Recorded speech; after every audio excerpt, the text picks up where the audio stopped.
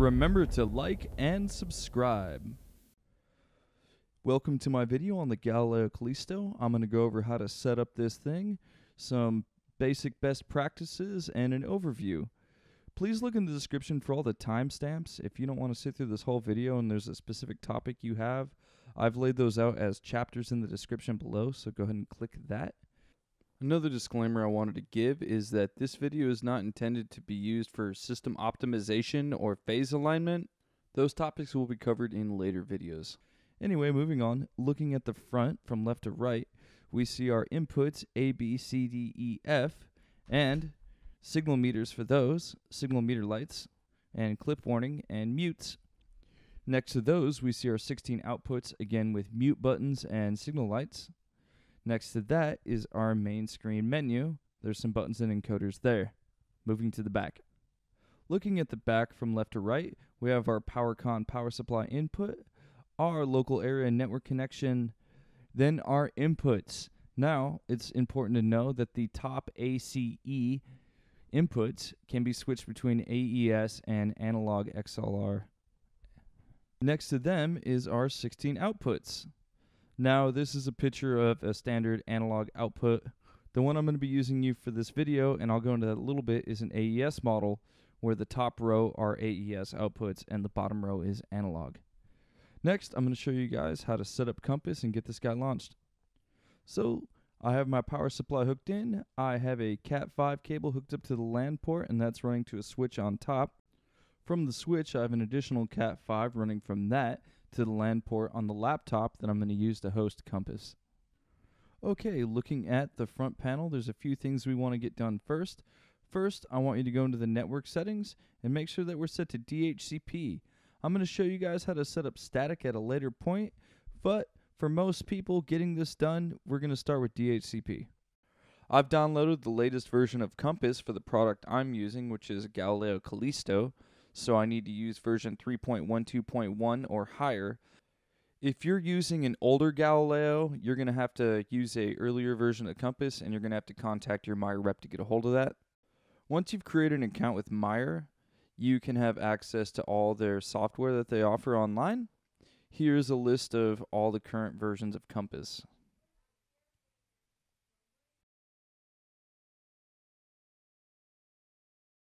I'm now going to click the Compass 3.12.1 version app. First thing I want you to do after you've launched your Compass app is click on the Galileo tab second to the right. Once you click on the Galileo tab, you're going to see the status as not detected, and you're going to see use virtual as a selectable item. If you want, if you don't have anything hooked up, you can click use virtual and it'll load a virtual profile for you that you can kind of click around and become familiar with the interface. But since we're using real Galileo, I want you to click the refresh button. Once you've done this, your Galileo is going to be found. It's going to show the name, IP address of it, and current firmware version. Now that that's set up, we can jump right in. First thing, if you go into Project, you could select Factory Defaults. And if you look here, it's not selectable. That's because I have menu options locked out, so you don't accidentally click something. An easy way to go through this, I have a whole video on menu lockout if you want to click the link above to go to it. The quick way to edit this, I'll show you here. Go into our settings, access, and we're going to set all. Now everything should work. Going back into our project, factory defaults is selected, and I'm going to recall that. And now we're going to start from a clean slate. Going back through our settings in the network tab, when I click edit network settings, this is where we could select between DHCP and setting a static IP. I'm going to walk you through that real quick.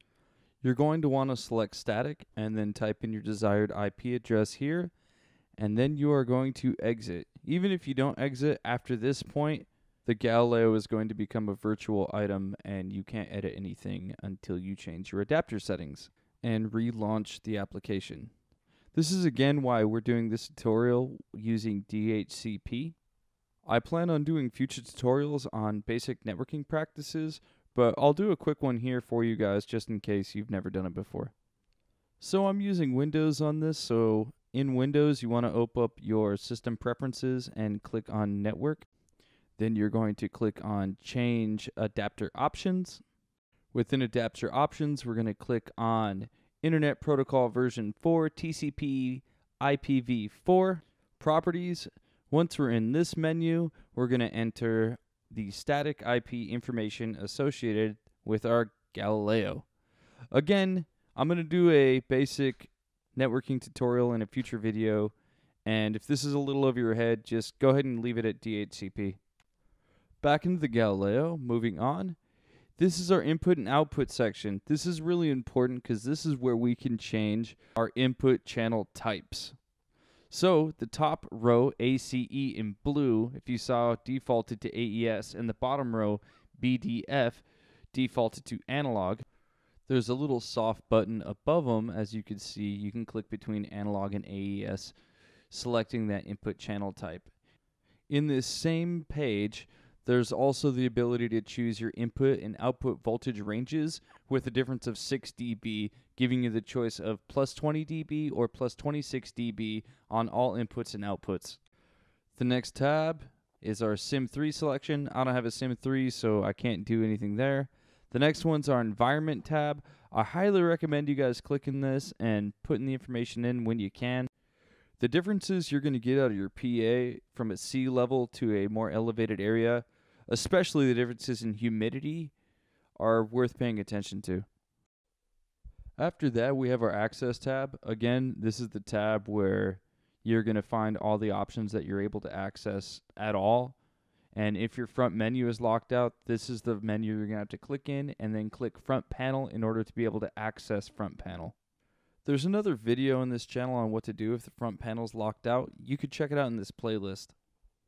The next tab, delay integration, is really important.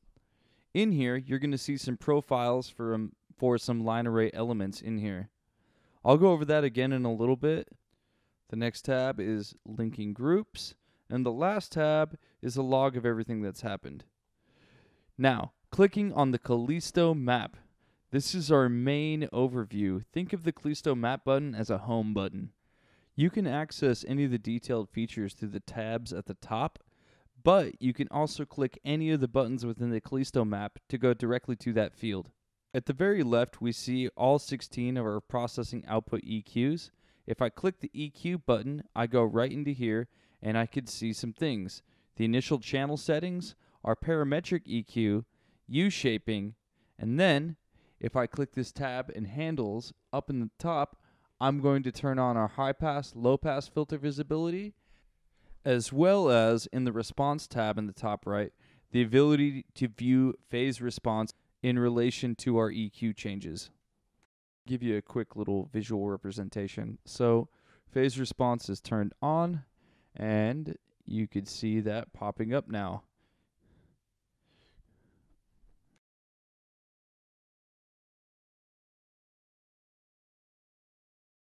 In initial channel settings, this is where we're going to find our high pass and low pass filters, as well as the ability to bypass any of the EQs.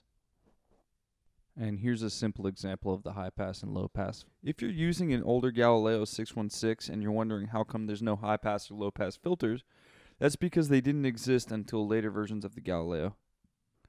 If I go back to the Callisto map, back into the input section, if I click them, I can label them.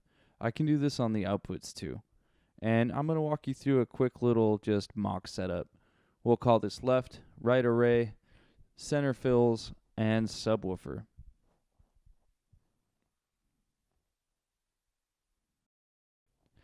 Now if I click summing matrix up here, I'm going to get rid of the default settings, and we're going to just do some mock line array shading real quick. We'll pretend line array left has 4 zones I want to shade and 4 on the right. We have 2 center fill zones I want to be able to manipulate and 2 subs I want to be able to manipulate. Next is our input masters. We can mute and adjust here as needed. And output, same thing, just 16 of these, but we can attenuate and mute as needed right here.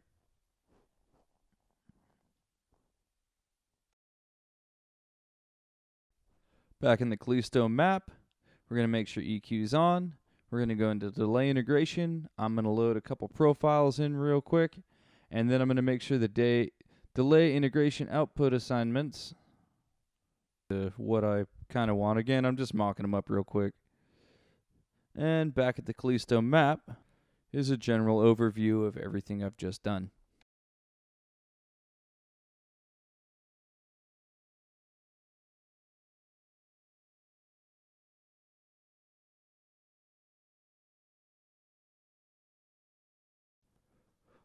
Looking back at the Callisto map, you could see the blue knobs. These represent input and output delay, and the red knobs represent gain on the input and output.